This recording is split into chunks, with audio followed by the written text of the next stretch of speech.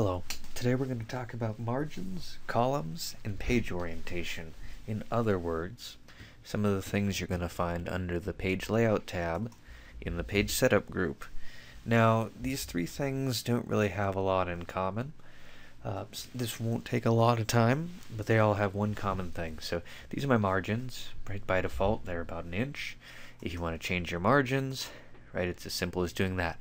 And the thing I'd like to point out is notice that my margins changed for the entire document. They didn't change for a paragraph or a word, right? I mean, margins affect the entire document by default. Similarly, if I change the page orientation to landscape, the entire document's landscaped.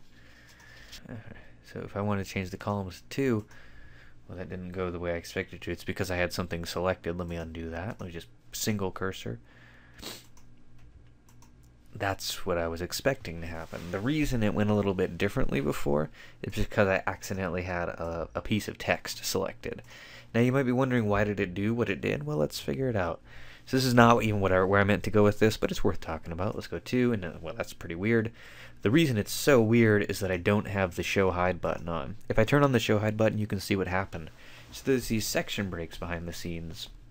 So if you have text selected and you apply one of these, it's going to insert section breaks around the text, which is just not really what I meant to do. So if you were to want to apply margins, orientation, columns to just a section of your document, then you would need to start having a conversation about breaks, which is going to be the subject of my next video.